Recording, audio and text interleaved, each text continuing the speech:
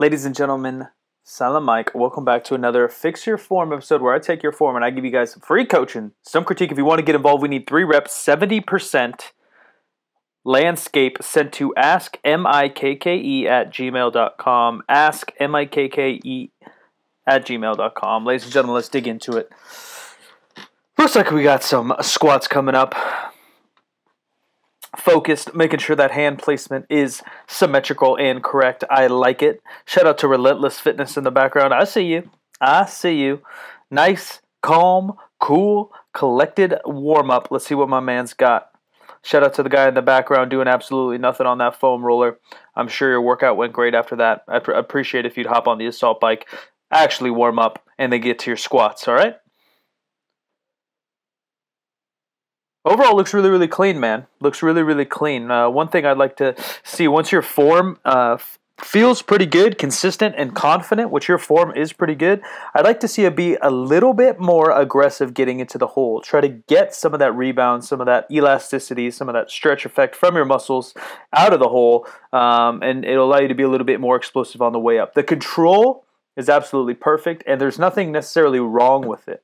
But I think if you could be a little bit more aggressive over time, Blair Witch Project, if you could be a little bit more aggressive over time, you'll be able to not only lift a little bit more weight, but train with a little bit more volume because you'll be able to handle heavier loads with more reps at the same time. Staying really, really upright, a nice high bar position.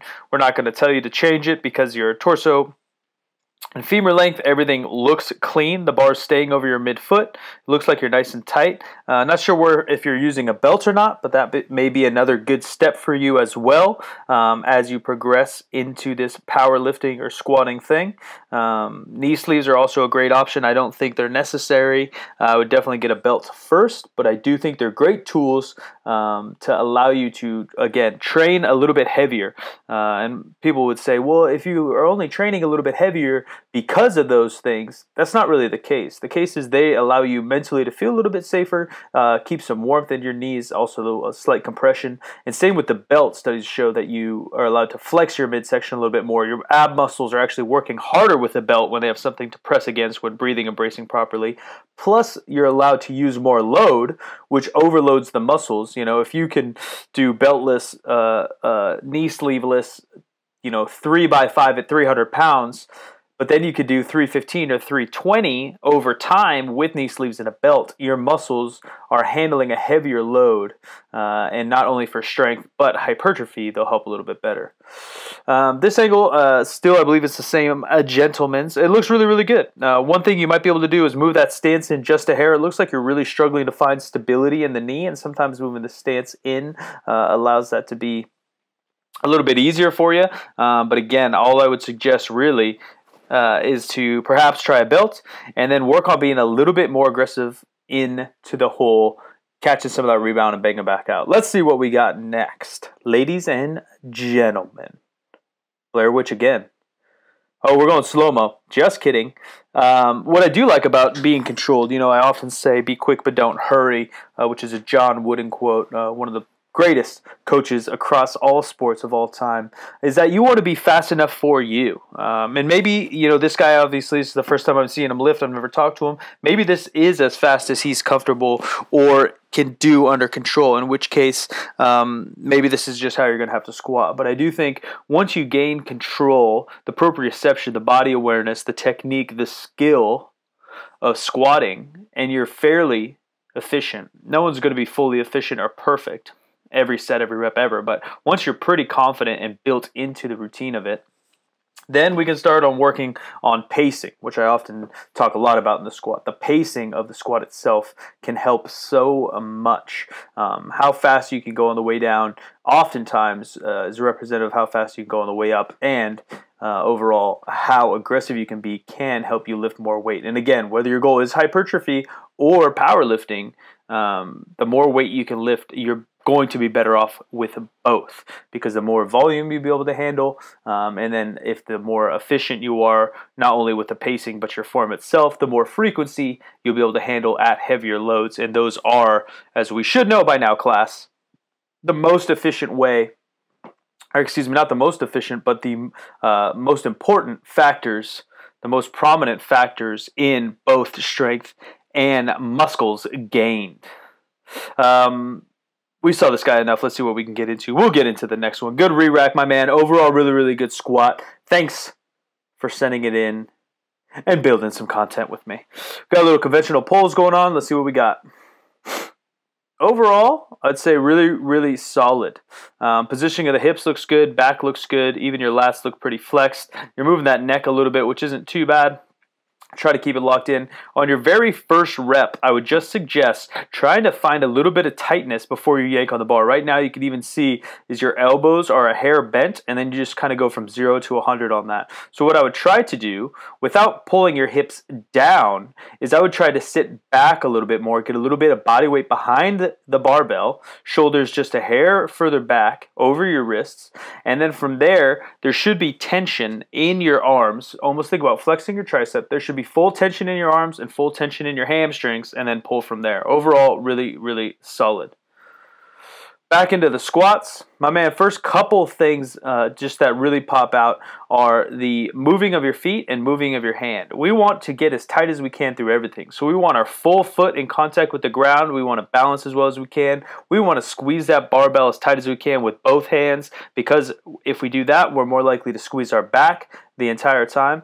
And then next, we're going to talk again about pacing. Maybe you're trying to do pause squats. If that's the case, I guess that's fine. But even still, it's just inconsistent with the amount of pause you're doing in terms of time, and you're losing tension in the pause, which is something we want to work on. We want to pause in the squat to make it more difficult so that we can get stronger and be better in our competition style squat. We don't want to pause in the squat to lose tension and then pop back on. We want to emulate our normal squat. So for you, we really got to focus on getting tight, both in our stomach, back, hands, and really feeling the ground with our feet.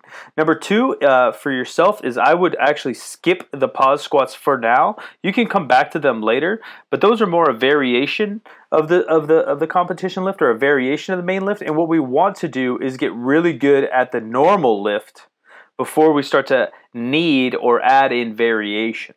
Once you're proficient in the squat, and you've maybe plateaued, the pause squat, tempo squat, pin squat, these other exercises, front squat, high bar, whatever it might be, are good tools to allow you to train more often, or train more volume, or perhaps lift your competition squat.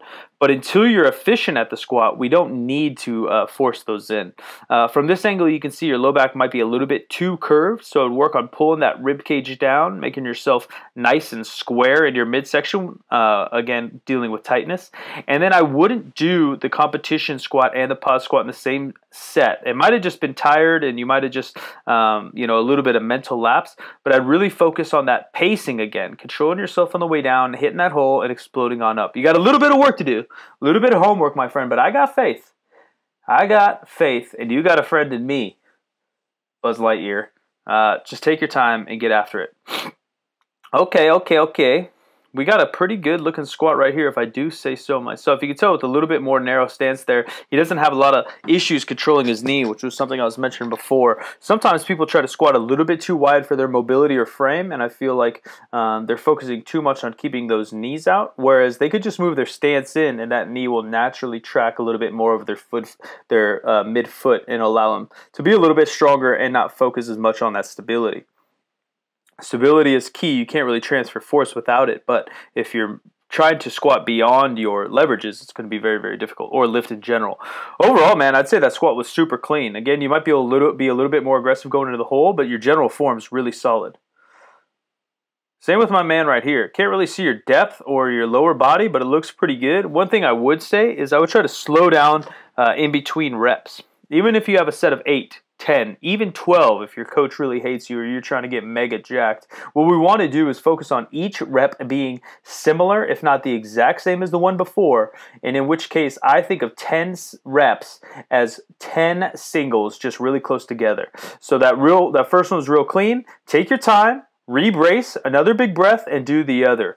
I think you see a lot of bodybuilders from the 90s and whatever, and they're throwing around 315, 405, maybe even 495 with constant tension over and over. I think that just allows you to be a little bit sloppier when it comes to 1 rep maxes or even heavier loads. And 2, the mental lapse of getting tight isn't there. So I would try to really focus on the singles. All my single ladies, all my single ladies, all my single ladies. You guys are welcome. My man here, hips are a little low. So sometimes, getting your back flat is one of the most difficult things in the deadlift. And the easiest fix for a majority of people is to get those hips a little bit higher. So that doesn't necessarily mean you have to be in front of the bar more. What it means is flatten that back out, get your hips about 2 inches higher, shins a hair more vertical, and then get your body weight falling backwards. Oftentimes also what I found is people's belts are on too tight. When your belt's on too tight, you can't actually breathe into it and brace properly, and that also can cause some back rounding. People think the belt is doing the work, but you have to do more work. The belt's just a tool there to help you breathe into it. So make sure you can kind of fit a couple fingers in between your stomach and the belt before you breathe. Then feel it out with your stomach, sides, and low back pushing into the belt. Hips a hair higher, and that'll be a really clean deadlift, man. Overall, really solid. We just got to fix that hair of low back rounding. One, potential injury down long term. Two, you're not taking full advantage of your hamstrings and glutes. And three, under heavier loads, 90, 95%, 100%, or when you're going for new PRs, you're going to get around an inch or two above your knee and be too curled in the low back to lock that thing out. We want to be able to have our low back flat so we can just push those hips through nice and easy. Again, I've talked about it many a time. I'm not a huge fan of the touch and go deadlift. I think there's a very, very few cases where you should actually train that way for the majority of people. And I know some comments, well, strongman, you can do touch and go, and CrossFit, you can do touch and go, and I just like doing touch and go because I like it. Well, that's fine. You can do whatever you want by any means, all my friends there in the comments. But typically, I would like to train a little bit harder than possible. So even if you're doing strongman CrossFit or touch and go deadlift competition, if you do dead stop, you're just going to be that much more efficient and easier to do touch and go. So I would recommend repeating again, trying to get perfect singles. Although you're doing a set of 5, 8, 12, whatever, you're going to be doing 5 perfect singles or 10 perfect singles. And in no time, you'll get into a better position over time. You'll produce more force because you're coming from a dead stop, and more force, more actual strength, more power does equal more muscles. And who doesn't want to